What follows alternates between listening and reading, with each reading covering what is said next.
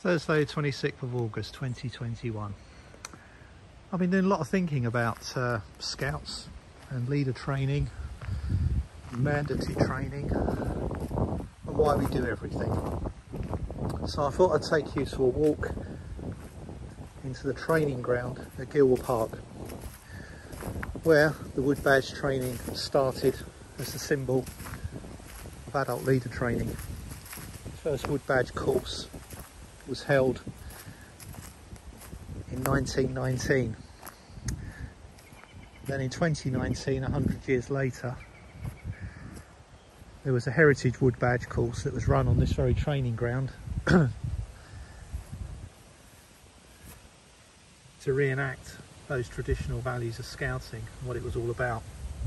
And me and a number of colleagues from across the world through the Gilwell Fellows and others, especially American friends that we made, sat and spent a week on this training ground. I was camped just over there. Something in all my adult years in scouting we never did, because the camping on the training ground did stop some time ago. There used to be the patrol tents and kitchens over there, and many of those disappeared 30-40 years ago. But anyway, look, I just wanted to say, walking on this hallowed turf at Gilwell Park, about adult leader training. In North Wales, we're getting an awful lot of pushback at the moment about mandatory training. That's the safeguarding, data protection, first aid and health and safety. We need to remember that we're all adults looking after children. We all need to be competent and capable to do that. There's a lot of trust looking after little people and delivering the Scout programme to them. I know it can seem a real nuisance at times having to do that training, but their parents and carers expect that from us.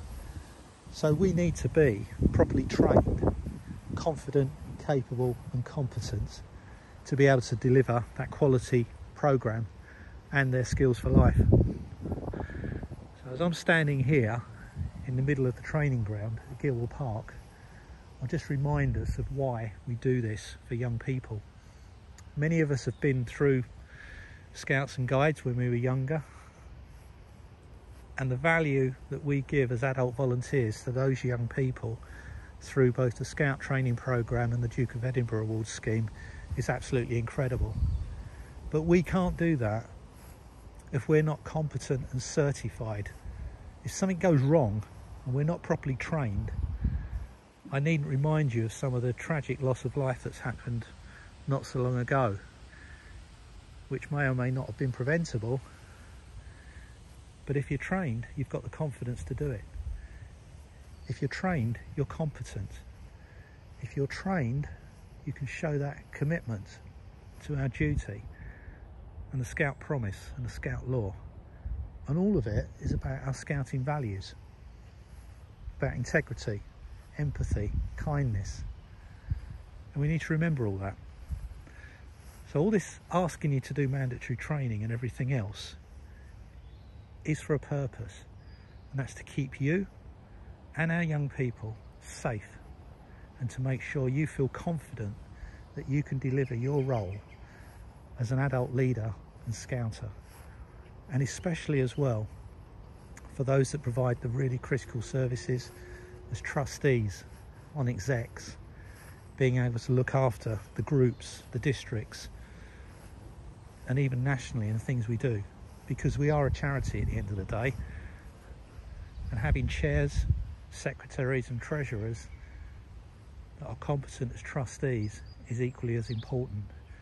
It's fine when it all goes right, but when things go wrong, if we've not been properly trained, then it lays us wide open. So standing in front of the Gilwell Oak on the training ground, just to remind ourselves why we do it, and to say on behalf of everybody, thank you for what you do, and thank you for what you're doing for young people in scouting to deliver skills for life.